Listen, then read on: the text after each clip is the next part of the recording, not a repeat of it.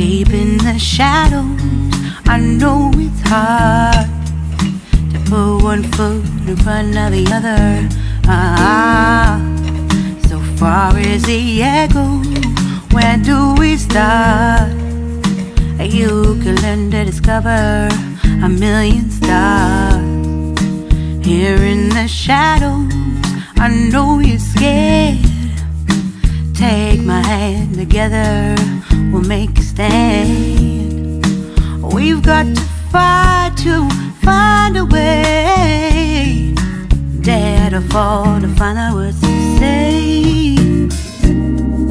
No more hate. Just admit that you're just afraid. Time to let go of all your fears. Now it's time to go pick up a chicken in the yard and pluck it and prepare it for the recipe as you saw in the previous curry chicken. As I also mentioned, those chicken were red and corn and no artificial feeds. These types of chicken tend to be really tough, so you can't cook it like you would cook a normal white fowl, as we would normally call them. These types of chicken are really tough, so you want to take your time and cook this.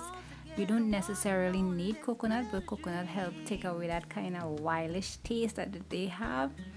So, but it's really good, and it's a healthy way to eat chicken because you know what these chicken have been eating. You know they have been eating just the simple corn that you have been giving to them. No factory food, nothing with any type of stuff to increase their size, and no chemicals whatsoever.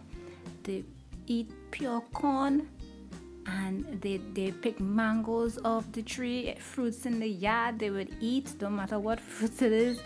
And yes, you know what you're eating, real healthy stuff. So now let's get on with today's video.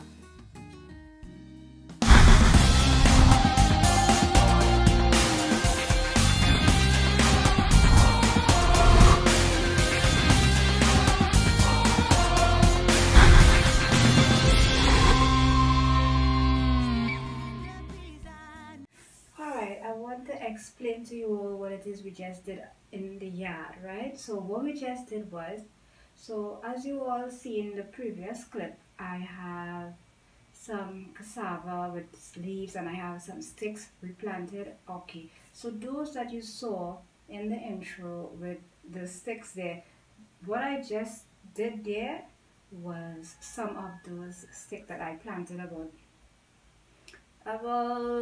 a week and something ago, and the one with the flowers was planted exactly 2 weeks ago, right? Alright, so I am going to plant, I plant those. I just wanted to show you all the process because one of my subscribers asked me to make a video about how I planted and all that, and she wanted to know about salts and all that. I don't use those types of things in my plants. The dirt that God blessed me with is what is used. I don't use anything else. So just the earth that the good Lord provided, and well, if I'm not getting too much rain, I would wet them, but you know, you don't really need to. Cassava would go in the most driest of places, so you just want to keep the bottom there very cool, you know. So yeah, I don't use any salts, and that is how I plant them. And soon you will see the leaves, and you want to plant them with that knob that I was showing you. You want that knob to be up, and so if this is the end here that you just remove from the ground in the previous harvesting of your cassava, you don't want to use that same end. You want to turn it over and use the opposite side to put back in your ground and replant, and then you're going to get rid of that. But that's what I would do. I would get rid of it after. So after I turn it around this time, after harvesting the last crop, so I turn across the other end, and after that is finished, I am no longer going to use that again. Alright, so that is how it that is how I do it. That is how I just did it, and soon enough we'll have more cassava. So now I'm going to show you me showing you the cassava before it was harvested. I'm going to show you how much, almost 10 pounds plus cassava was harvested. The sad thing about the actual harvesting of the cassava, in the moment of finding out there was cassava on the ground, because I just wasn't expecting it. The excitement of it, I dropped tripod, I dropped everything, and I just started digging up this thing, and it was just so much of excitement. I forget to press record and record anything, because it just wasn't, the excitement was so much, because it was my first time trying it, and I was like, I just dropped that thing now and start digging up cassava. But I did happen, and I did remember there was just like two more remaining, two more stool, and I just scrape it up, so you all will see that. Yes, so I will try again once this batch come in to do a full video of me harvesting the cassava in that video. I do apologize, but the excitement was too much with this first batch of cassava, and I'm sorry, I'm talking with my hands, so I do apologize. I was actually doing a workout, and for some reason in the middle of doing this workout, I remembered that I needed to plan these sticks, and then I was like, aha, let me make this video, because I remember one of my subscribers asked about me doing that video. So I finished my exercise, and I just decided to go outside and get that done and bring it to you. So I'm going to take a bath, and then we're going to start cooking. What are we going to cook? We're going to cook the very said cassava, and then we are going to cook some yard fowl.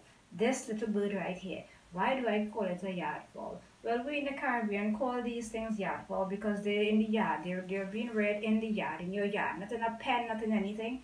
And it's more of a clean way of eating chicken, because it is.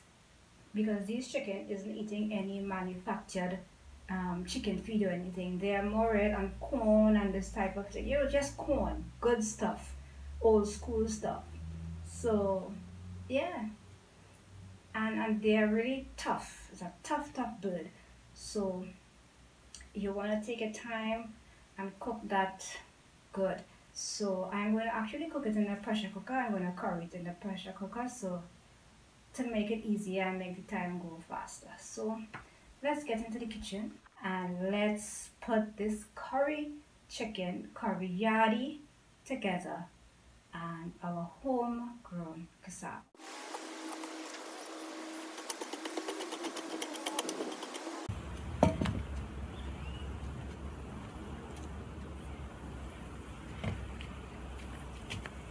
So you want to make sure that this side is up. So you have a flat area. This is where the new leaves, you can see them coming in here. So this side is going to be up because that's where the leaves is going to come from. And you want to put the side that wasn't in the ground before in the ground this time. So this is the side that was in, so we're going to use this side this time. Alright, so I'm going to do that quickly.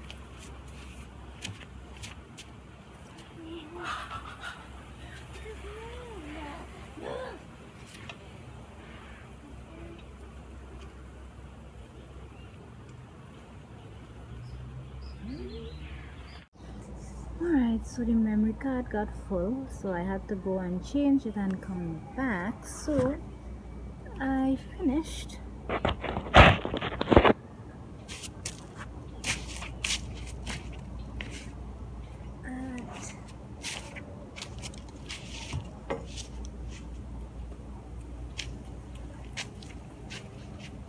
And this is what we have here. We have 1, 2, 3, and you will see them starting to get flowers in no time.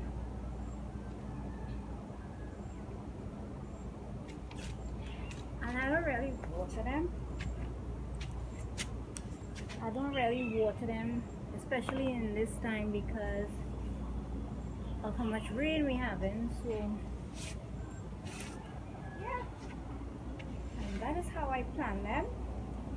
Now I'm going to take you to where I have some already with leaves.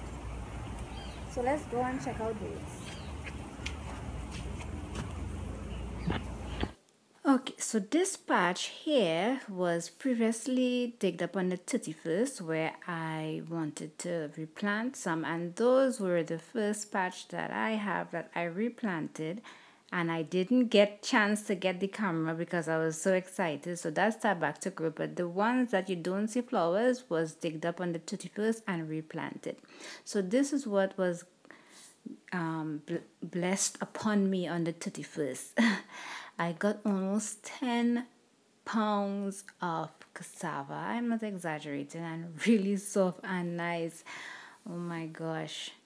So now I am going to prepare this cassava with some Old Year's Night yard fowl, because I didn't cook black eyed peas for Old Year's Night. I cook a yard fowl, and these I'm going to use the ripe banana to make some extract. So let's go. So yeah guys, this is all of the cassava that was taken up on the 31st of December 2020. This was last year, that was yesterday. Alright, so yeah, let me just show you how in Trini most of us learn to clean this.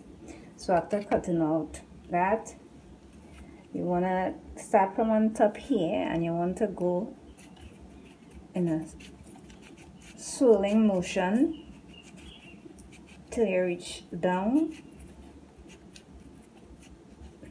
right? And then you're going to cut. Not cut, but it will more or less peel off. You see how easy it will peel off, and this is fresh cassava, so it's peeling off really easily. Look at that. One pull. And it helps also because it's really fresh produce. Yeah? And I'll just cut off the ends there. And I'll cut this to my desired size for boiling or for putting away in the refrigerator. So I'm going to continue, and when I'm done I'm going to come back with washing them and putting them on the fire to boil to go with the curry yard fowl that I cooked Old Year's Night. I didn't feel to cook, as I said in my cocktail drink, I didn't feel to cook the black eyed peas thing. I'm not a lover of the black eyed peas thing. That thing hasn't bring me anything extra any time that I have cooked it, for any year that I have cooked it. So I decided, you know what, I'm going to make that yard fowl. I curry that down goody good, and it was some goody goodness with some fresh coconut bake that I had last night. And I have some for today, so that's what I'm going to use for this cassava. So I'm going to come back with it when I'm finished peeling. Alrighty, Happy New Year! So I'm finished peeling, and I'm going to cook some, and the rest I'm going to refrigerate for a later time. I just placed enough water just to cover it, not to drown it. Alright, so I'm going to put some salt in that. Also, as I said, my overly ripe banana, the skin, I am going to use for a non-alcoholic banana extract, and the banana itself I'm going to use some alcohol and make some alcohol extract with that banana. So look out for those two recipes, right? Those two banana extract recipes. So now, as I mentioned, I just placed enough water to cover the cassava, and I'm gonna let it cook so soft. But at this point I decided was to take it off because it was getting so soft, it started mashing up in the pot. Then I have my yard fowl, and if you want to learn how I cook this yard fowl, the link would be in the cards above. You won't regret trying this curry. It is really good. And as I mentioned, I had the cassava with the yard fowl that I cooked for Old Year's Night, because I decided not to do the pigeon peas thing because that thing never worked for me. I have never seen anything special happening year after year trying that, so I tried something new. Let's see what this fowl would do for me. You know, you could never tell.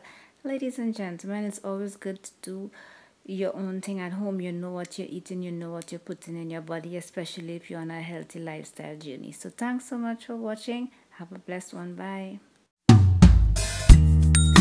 Deep in the shadows I know it's hard to put one foot in front of the other.